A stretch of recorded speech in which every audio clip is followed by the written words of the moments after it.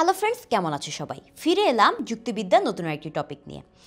আমরা আলোচনা করছিলাম সাদৃশ্যানুমানের মূল্য এবং বৈশিষ্ট্য নিয়ে, অর্থাৎ দুটি বস্তুর মধ্যে তুলনা করে আমরা যখন একাধিক সাদৃশ্য পাই তখন আরেকটি অজানা বিষয়ে সাদৃশ্য পাওয়া বা এটির অনুমান করার সম্ভাবনা এবং অনুমানটি সত্য হওয়ার সম্ভাবনা কখন বেড়ে যায় আর কখন বাড়ে না।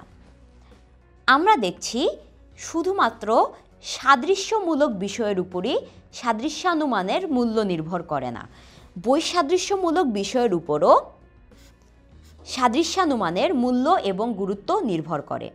এর একটা কারণ হচ্ছে, আমরা যখন সাদৃশ্যানুমানের সম্ভাব্যতার মাত্রা সম্পর্কে একটা সূত্র পড়েছিলাম তখন আমরা দেখেছি এই সূত্রটি এরকম: উপরে লব হিসাবে আছে সাদৃশ্য, নিচে রয়েছে বৈসাদৃশ্য এবং অজ্ঞতা।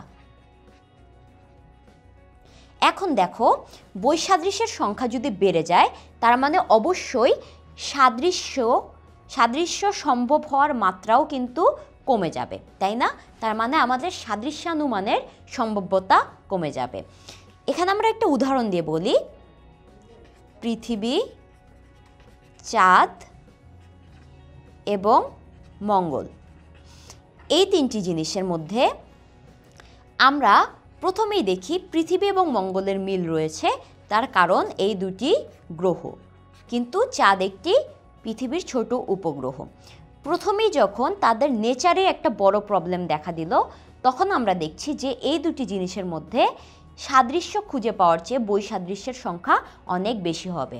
তাই প্রাণের অস্তিত্ব নিয়ে আমরা পৃথিবী এবং মঙ্গলকে একই সাথে রাখতে পারলেও চাঁদকে কখনোই রাখতে পারবো না। তার কারণ বৈসাদৃশ্যমূলক বিষয়ের সংখ্যা বেড়ে গেছে এবং গুরুত্বটাও অনেক বেশি। যেখানে পৃথিবী একটি গ্রহ, সেখানে চাঁদ শুধুমাত্র একটি উপগ্রহ।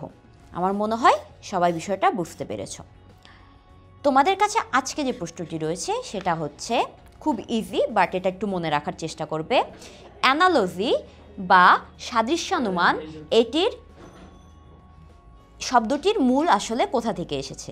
সেটি এসেছে গ্রিক শব্দ অ্যানালোজিয়া থেকে। ওকে, এটা বেশ ভালো করে মনে রাখবে কারণ এটা অবজেক্টিভে আসতেই পারে। পরবর্তী ক্লাসে আবার কথা হবে নতুন একটা টপিক নিয়ে। আমাদের সাথেই থেকো, সবাই ভালো থাকবে। All the best.